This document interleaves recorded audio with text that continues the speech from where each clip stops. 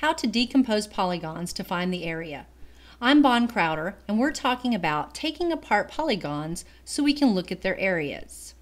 So here we have two polygons. We have a trapezoid that's kind of awkward looking, and then we have this other kind of crazy polygon. So when you want to find the area, it's like trying to figure out how much carpet you need to put on the floor of a very strange room. Here, you can remember the area for the trapezoid, but if you don't remember that and you don't have Google on hand really quickly, you can go, okay, well, if I chop off that triangle and chop off that triangle, then I have a triangle, a rectangle, and a triangle.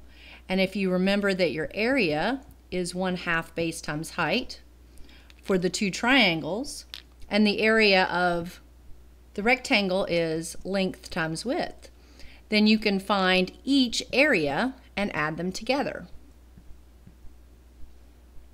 For this crazy guy, we can do this one of two ways.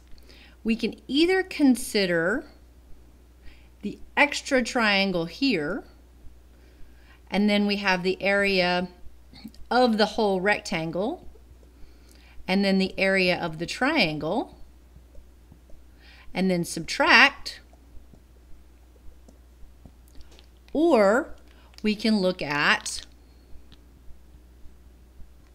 the area of the rectangle, which is this one, and then two triangles,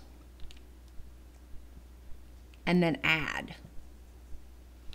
So there's a couple of different ways to decompose that one. I'm Bon Crowder, and that's how you decompose polygons to find the area.